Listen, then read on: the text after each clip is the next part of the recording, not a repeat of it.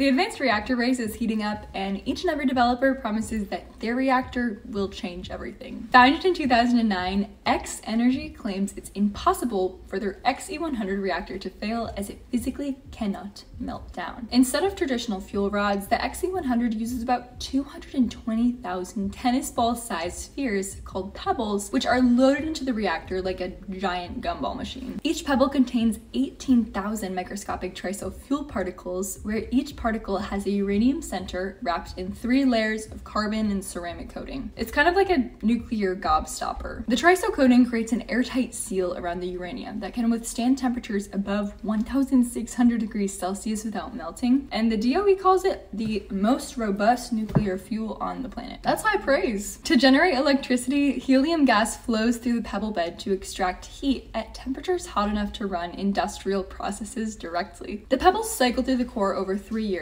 and fresh pebbles are added in at the top, while old ones come out the bottom, and the spent fuel is stored in good old dry casks. Each XE100 unit produces 80 megawatts of electricity, but they're designed to work in 4 packs for 320 megawatts total. One of their selling points is that the reactor can ramp up or down between 40% and full power in just 12 minutes, making it perfect for grids with lots of renewable energy. In October of 2020, they were selected for the DOE's Advanced Reactor Demonstration Program, and in March 2025, they submitted a construction permit application to the NRC, hoping to build it at Dow Chemical's Seadrift site on the Texas Gulf Coast. High temperature heat is critical for many industrial processes at chemical plants, making the XE100 a perfect fit. But they're not only building reactors, they're also building the US fuel supply chain, which is currently very reliant on uranium from other countries. X Energy is constructing the first commercial triso fuel fabrication facility in the US in Oak Ridge, Tennessee, and this will produce enough fuel for up to 12 of its reactors annually. If all goes according to plan, the Seadrift site will be the first manufacturing facility in the world powered entirely by clean nuclear energy. The company originally shot for a 2029 deployment, but recently that seems to have shifted to